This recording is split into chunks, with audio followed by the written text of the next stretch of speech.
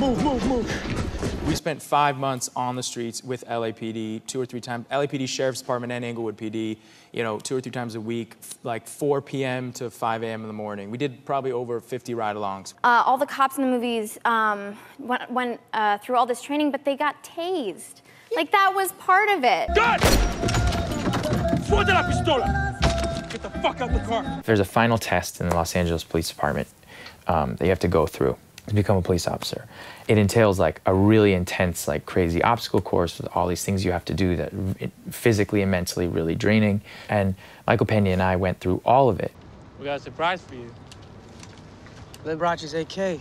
And we were given a choice between pepper spray and tasing. And the nice officers who we knew really liked us told us to get tased. And the ones who we knew were a little bit on the fence said pepper spray.